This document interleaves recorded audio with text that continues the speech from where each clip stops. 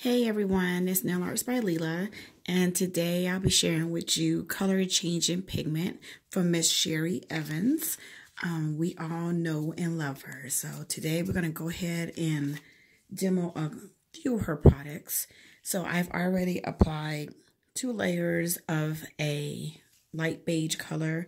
You can use any color as your base. I recommend using a lighter color so it's more fun when the colors actually start changing. So in the tacky layer, you're going to go ahead and I'm going to rub this blue in.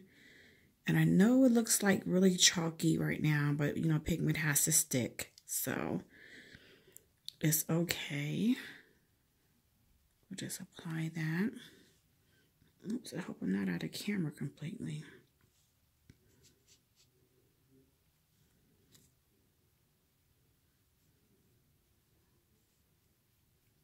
There's the blue. Now we would do the pink one. You know, a little bit goes a long way. You don't have to really press too hard either. And I'm just using an eyeshadow applicator, little brush here.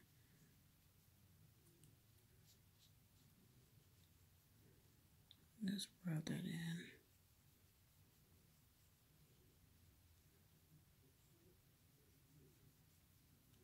Nice and even. Set that to the side. And this is a nice little salmon color. We'll grab the right applicator for that one. And we'll rub that in too. Tap it down. Gives it a little more coverage.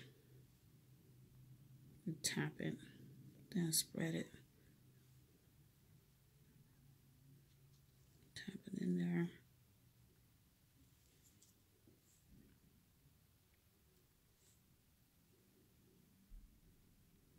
Remember, I'm not really pressing really hard on this either. Tap it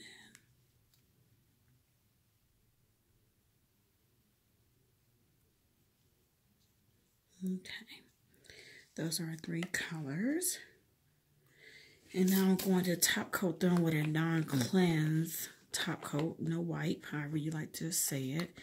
I strongly recommend floating your top coat over the top of it, because if you press too hard, you're going to quite naturally pick up some pigment. So I would wipe my brush off before I put it back into the jar, so then your whole top coat don't turn the color pigment that you're using. Wipe that off. Take a good another amount.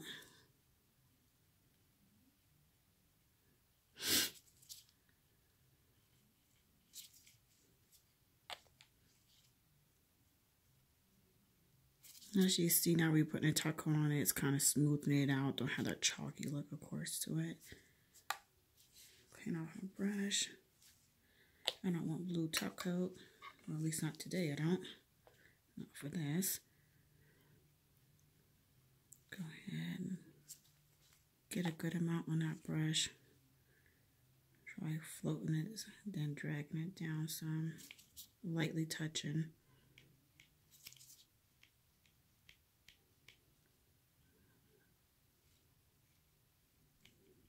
Okay.